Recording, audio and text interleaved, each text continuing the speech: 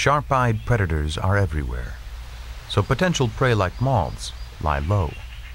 Their ancestors millions of years ago were active by day, but as birds multiplied, moths fled to the night.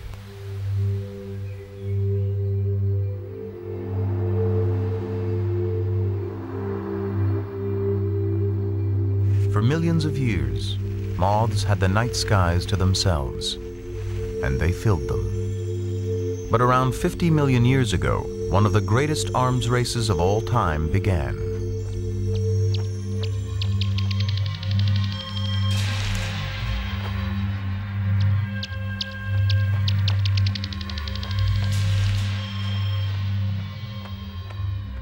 The ancestors of bats were small mammals which pounced on insects. Flying was a ticket to the vast larder of moths that filled the night skies. But how could they find small, fast-moving prey without sunlight? Bats use their ears. They emit high-intensity pulses of sound.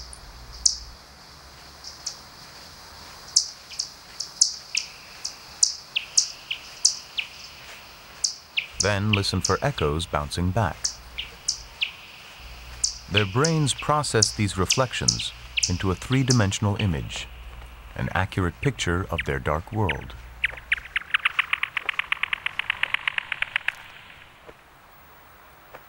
Slowing down picture and sound gives a clearer view of each encounter.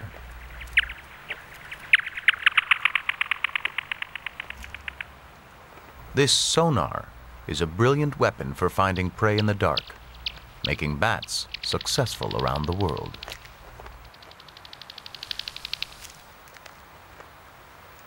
Bats, though, didn't have it all their own way for long. Moths evolved a counter-weapon, a simple ear that could detect approaching sonar.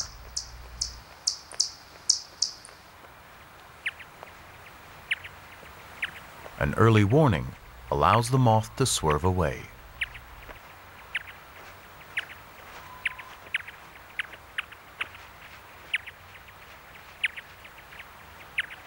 As bats approach, they increase their calling rate. For moths, an emergency cue to plummet, though not always to safety.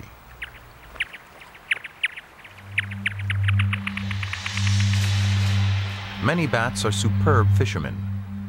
It's even possible that hunting over water has become a deliberate ploy to snare diving moths.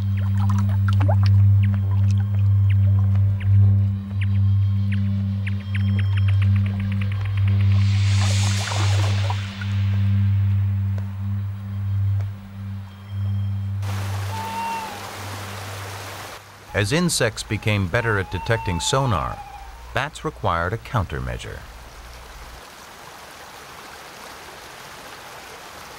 In a shadowy corner, a strange creature is stirring.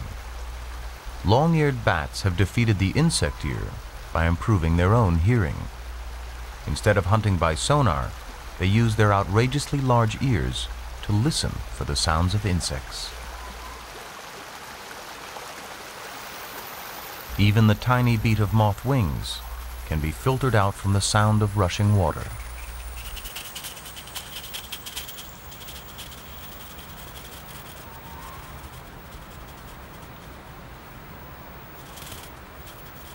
The bats still use sonar to avoid branches, but as they approach their prey, they switch that off and enter stealth mode.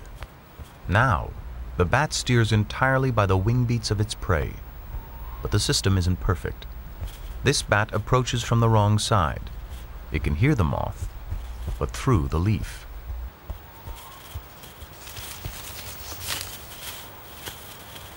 A lucky escape for the moth. Although the bat's hearing is superb, the method has yet another flaw.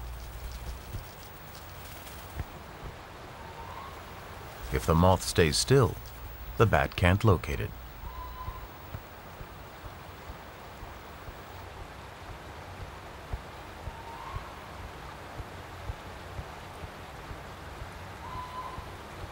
By maintaining silence, the moth is perfectly safe.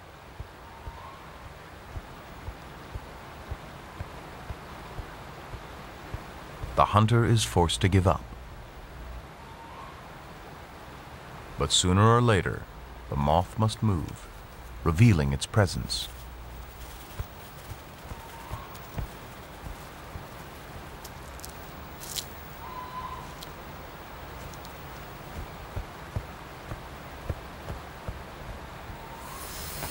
Bats have kept pace with their prey's attempts to evade them, and today, the night skies are full of specialized moth killers. To avoid them, some moths are taking the ultimate evasive action. In Venezuela, moths are escaping the night. Active by day, the Joshua moth can avoid bats completely, but instead it must face the birds.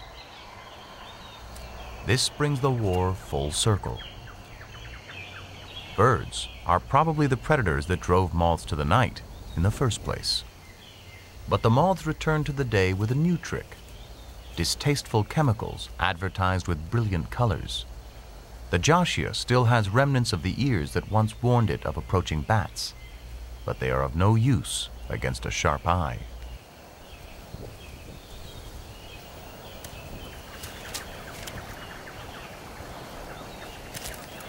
Spit out, the moth may even escape with its life, but the bird has learned a lesson. Most predators learn quickly to associate colors with danger, resulting in a world of brilliantly patterned prey.